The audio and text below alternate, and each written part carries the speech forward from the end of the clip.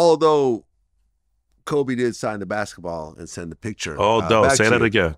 Say that again. Although Kobe signed the picture and sent it back to you, you guys never actually talked. You guys never actually shook hands, apologized to each other and everything else like that.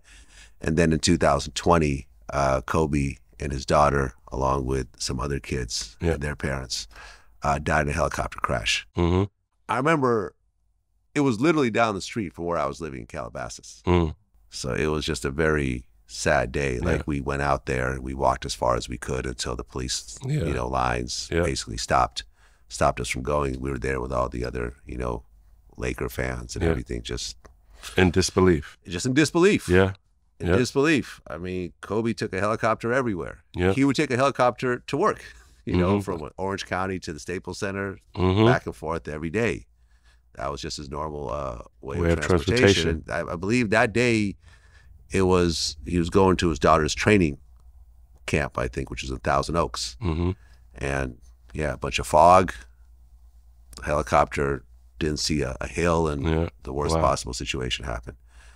When you heard about the crash, what'd you think? I thought it was a hoax at first. And then when it was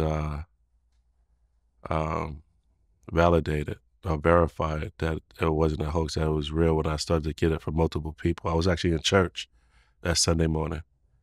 I was doing security at my church, and it was the end of service, and somebody walked up to me and showed me a text.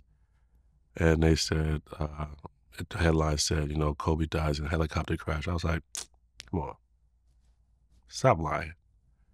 Then somebody else walked up to me, showed me the same thing. And, something that I thought would never happen because of our history.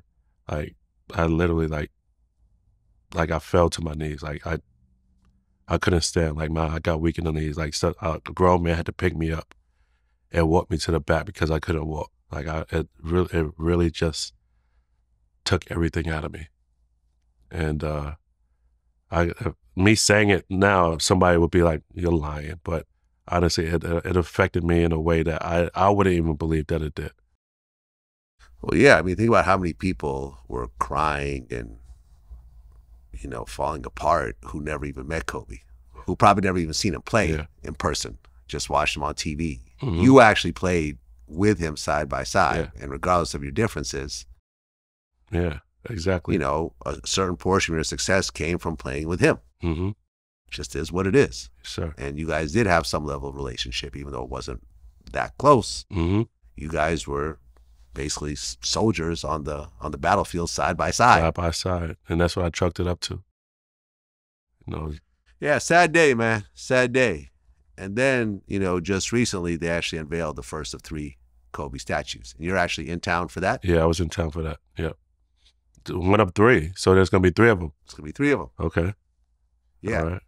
And I guess some people were talking about the poses, and his wife was like, he chose this pose. So if y'all don't like it, tough shit. Yeah. This was something he was planning everybody's for. going to have an opinion. Everybody's not going to like, everything. Some people are going to like it. Some people are not going to like it. You can't please everybody. So you were there during the actual unveiling? No. No. Why not?